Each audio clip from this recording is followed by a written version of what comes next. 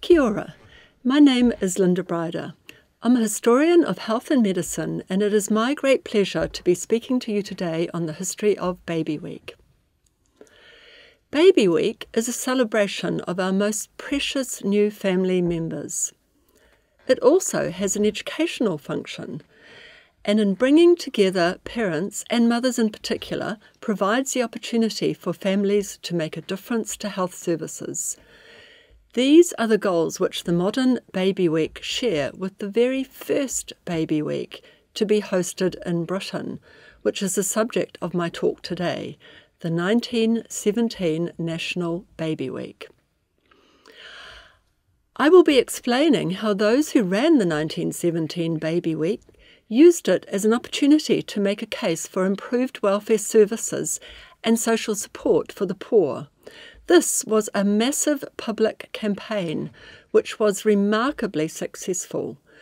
Not many people know, for instance, that the founding of the Ministry of Health 2 years later owed much to their lobbying success.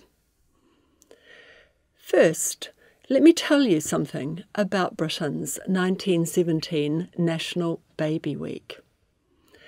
There were local variants of the event, but here I focus on London, which was central to the organising committee. The planned event in London included lectures, sermons, and a film made especially for the week, which was quite something at the time, and which was shown around the country. The centrepiece of the event in London was a huge exhibition in Central Hall, Westminster, with over 42 stalls and exhibits attracting 20,000 visitors. Patron to the event was Queen Mary, who opened the exhibition. We have to remember it was staged in the midst of the First World War, and undoubtedly was a welcome distraction from the horrors of war. Giving it a military flavour at the opening, a parade of about 100 women from welfare centres around London formed a guard of honour, holding not arms but their babies, to the Queen as she passed down the aisle. Queen Mary reportedly admired the, quote, healthy, well-cared-for and beautifully dressed children. The opportunity to be part of this guard of honour was in fact so widely sought after that welfare centres had to draw lots to decide who would participate, an indication of how keenly these mothers embraced the event, or perhaps the opportunity to meet the Queen. The exhibits in the hall attracted thousands of visitors and were so popular that the organising committee decided in future they would produce pamphlets as bottlenecks built up with women blocking the aisles as they took notes. Clearly, these women sought out modern information on childcare that was on display. What were these exhibits? And why were they so popular? A prominent feature was hygiene in the home.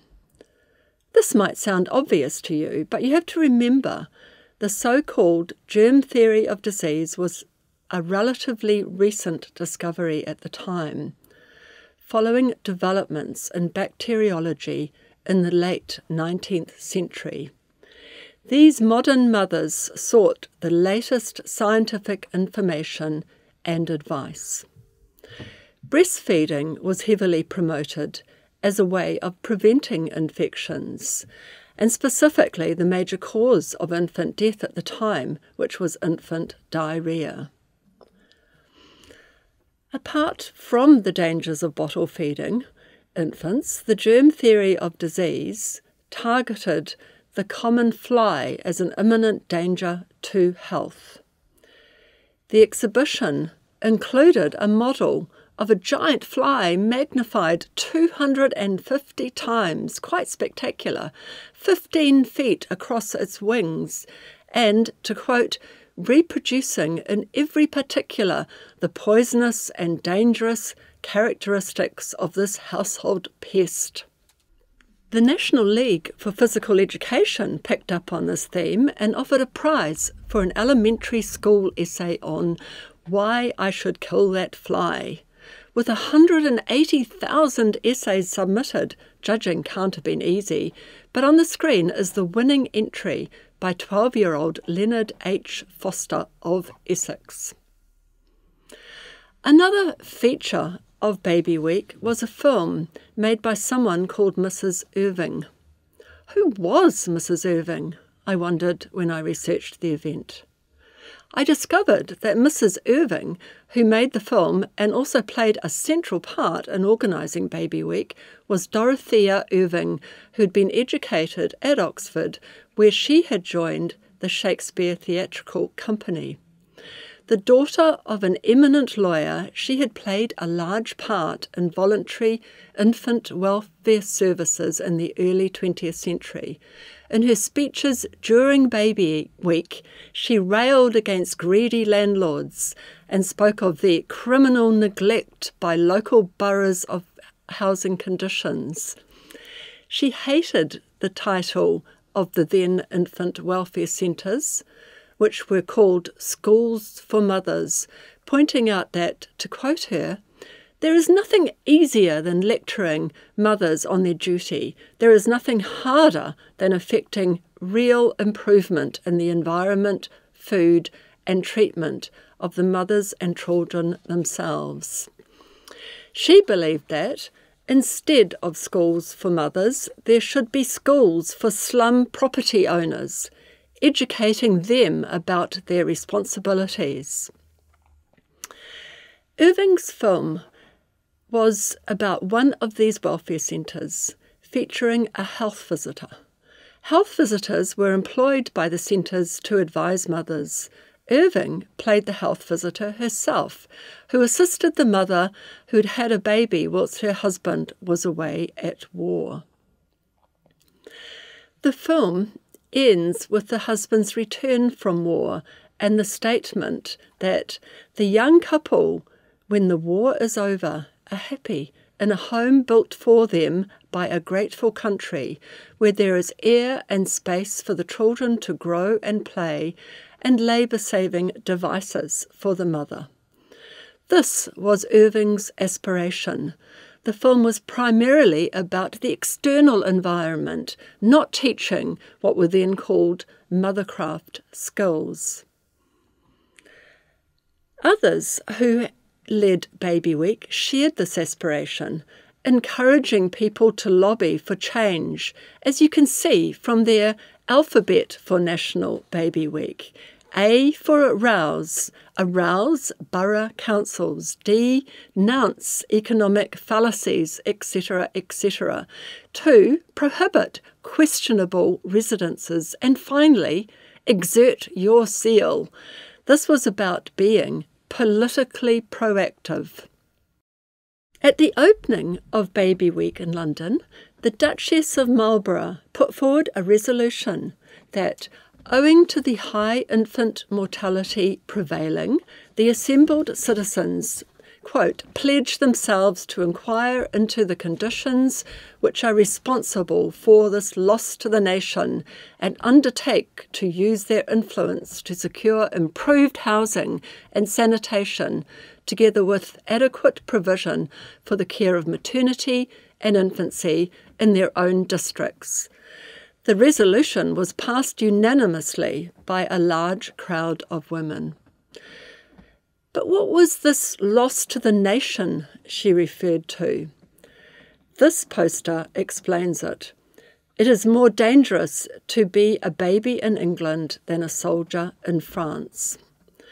This poster was the brainchild of Mrs. Irving, and this kind of propaganda was smart. It gave their cause for infant welfare national significance.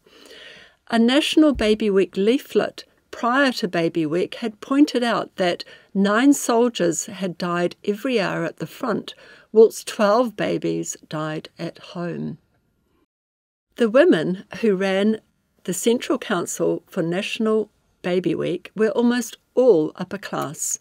I counted 10 titled ladies, 6 duchesses, 3 countesses, 3 marchionesses, and 3 viscountesses. These women had generally been involved in voluntary welfare in the early 20th century, which, like Irving, had politicised them and led them to demand government social reform for the working classes.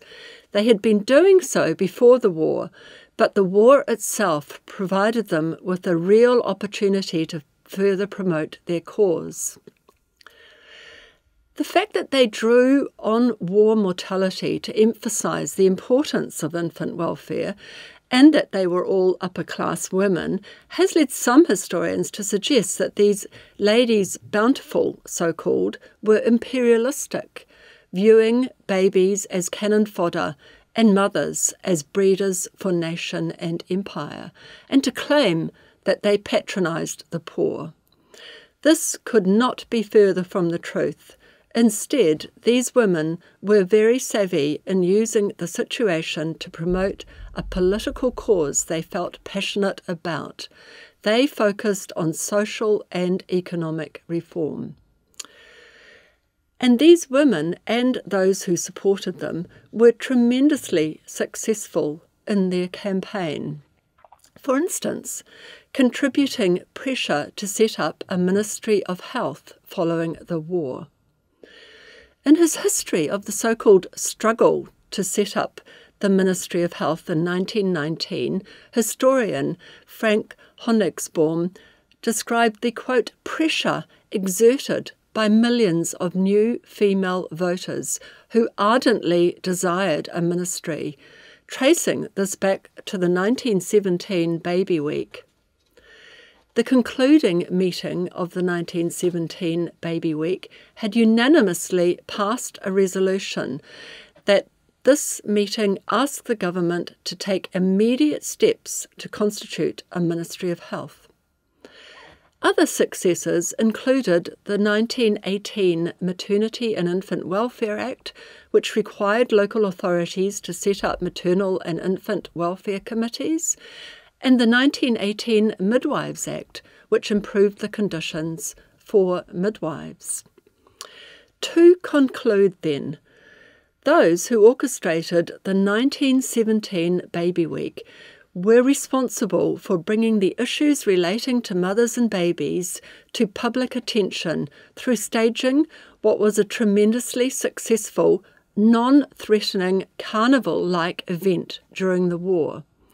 Here's a glimpse of that carnival-like atmosphere at one of the local events.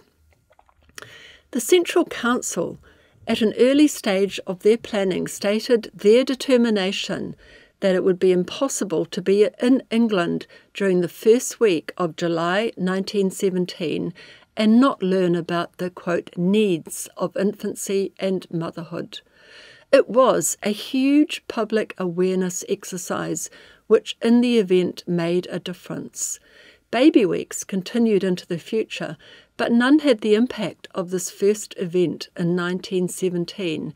The war had provided ammunition to those wishing to promote maternal and child welfare, and women had been effectively mobilised to support welfare reform. Thank you for listening, and I wish you every success for the 2023 Baby Week and into the future. Collectively, you can make a difference.